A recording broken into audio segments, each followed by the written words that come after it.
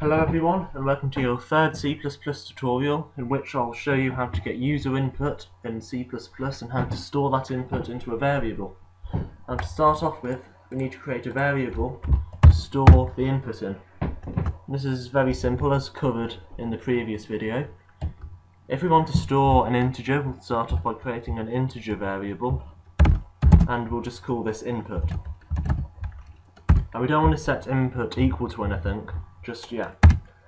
Now what you want to do is type C in, and then two greater than signs, and then input. Now what this will do is, it will ask it won't actually show anything on the screen, it will just wait for the user to type something, and then it will store whatever they've typed in the variable input. But if we build and run the program,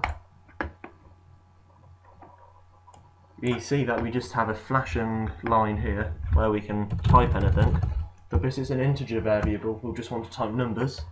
So if I just start typing a number and hit enter, and that's the end of the program, and that's stored the number 212211 in the variable input.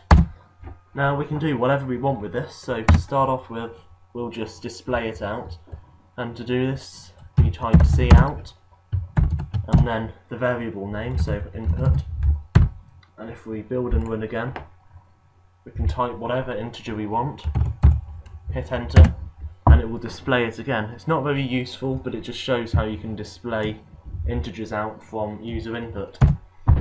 Now if we want to do something more useful with it, we can first of all give the user a prompt to enter something. So the easiest way to do this is to just display a message, and suppose you want to know their name, so we'll say enter your name here,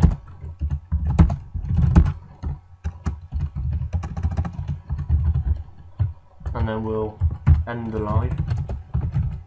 So they'll enter their name on the next line, not on the same one, and because it's their name, it's obviously not going to be a number, so we're going to change this from an integer to a string,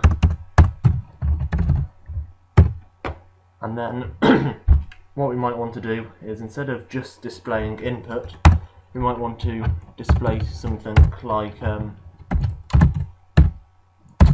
hello and then their name, so like this. So now if they enter their name, and suppose their name's John, it will come up with hello John. So if we press build and run, it will come up enter your name, so I'll enter my name, which is Kasim, and then it comes up with hello Kasim. It's not a brilliant program, but as I said, it just shows how you can use user input and how to display it out on the screen. So that's all for this tutorial. Thanks for watching, and goodbye.